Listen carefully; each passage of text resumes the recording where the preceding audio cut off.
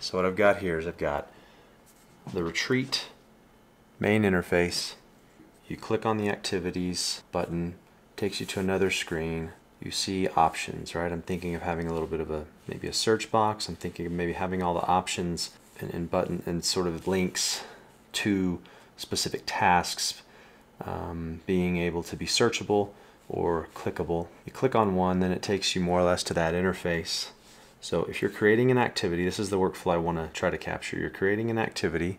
You go to the interface where you see the ability to click on these boxes, and these boxes I'm wanting to use the CSS grids along with the view components. You'll have what they are calling their domains, so the different categories of activities.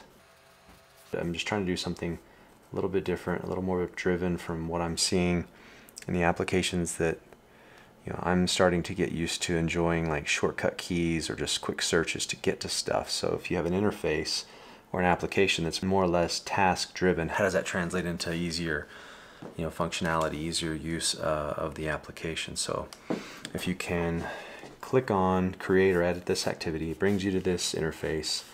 You're given the domains that you can toggle among these screens, and it'll show you a list of all of the relative activities, and then you can begin to key in a name of an activity, and ideally it would be great if it already was kind of pulling up other names that were common common characters, so that if you already had it, you wouldn't be duplicating an activity, or if you did have something close, you could see a way to distinguish between the two. So you have all the domains that you can see, or you just begin to create a new activity, enter in those the name, description, the supplies needed, and any special instructions, and then you hit add or update and it'll add it to it.